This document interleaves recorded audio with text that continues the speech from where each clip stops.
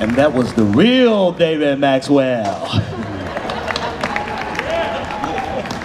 Everybody enjoying themselves tonight out there? That's what I like to hear. An enthusiastic crowd ready to keep this party going, okay?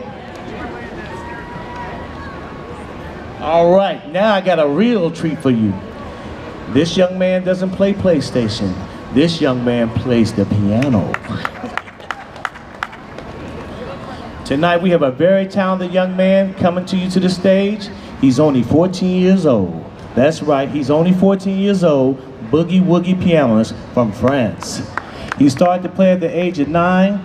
He discovered boogie woogie at the age of 11 by watching a young German pianist on YouTube. Then he taught himself boogie woogie blues. His major inspirations are Albert Ammons, Lux Lewis, and James Booker. He takes a lot of pleasure in playing after concerts, jam sessions, and with great boogie woogie pianists like Julian Phillips and Renard Pedgen.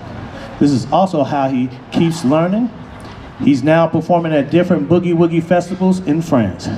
We are so excited to have Lucien Roussin with us tonight, so please give him a warm welcome.